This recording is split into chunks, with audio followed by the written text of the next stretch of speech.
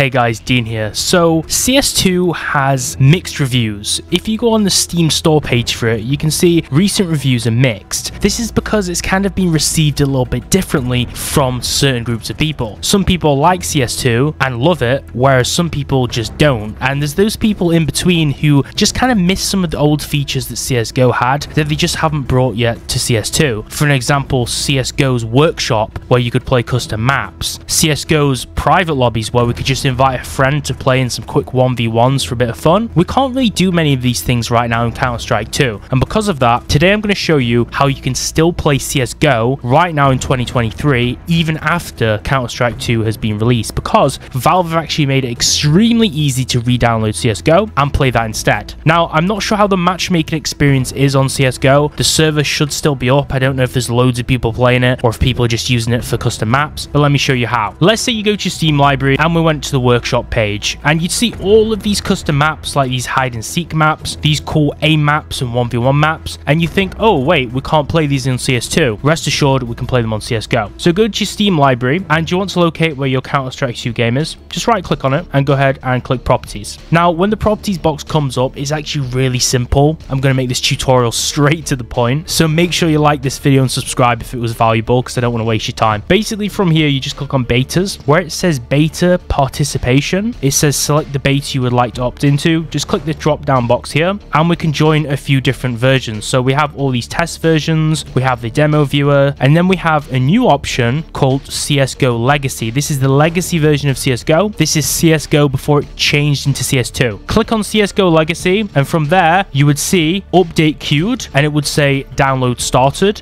and then you can monitor your download progress by clicking on the downloads button at the bottom, and you see there's now an update queued for Counter-Strike 2. This will change the game into CSGO, so when you launch it, it will boot up that CSGO menu that you're so used to, and you can play the workshop mode maps again, and you can invite your friends to 1v1. So if you want to play CSGO instead of CS2, this is how you do it. Make sure you like the video, make sure you subscribe. If you have any questions, if anything doesn't work, comment them below and I'll help you out with it. See you real soon.